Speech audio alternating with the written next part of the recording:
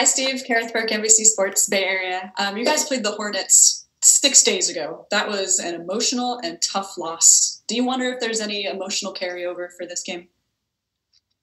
No, I don't think so. I'm more concerned with just coming back from an East Coast trip and then quick turnaround to play this game. 48 hours after our last game in Indiana. That's always a difficult set of circumstances. So hopefully we can shake off the cobwebs and get going right away and not fall behind right away from being tired or jet lagged or whatever.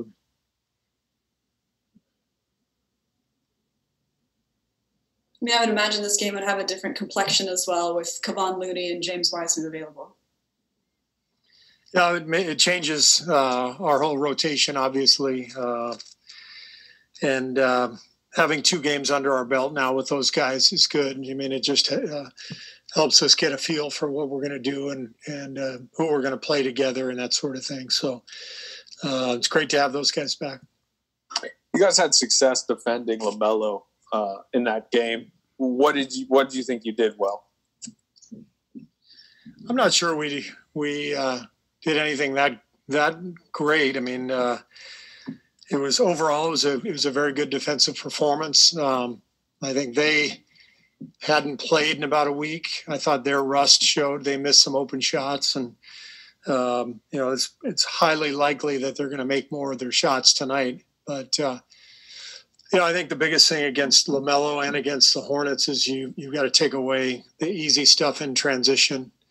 They like to play fast, and he's such a great passer that if you let him pick you apart, he can really get everybody involved and get their team into a good groove.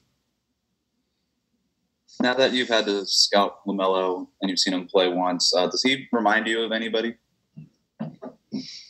No, I think he's very unique. I mean, he reminds me a little bit of his brother, just the fluidity and the willingness to throw the ball ahead in transition, always looking up.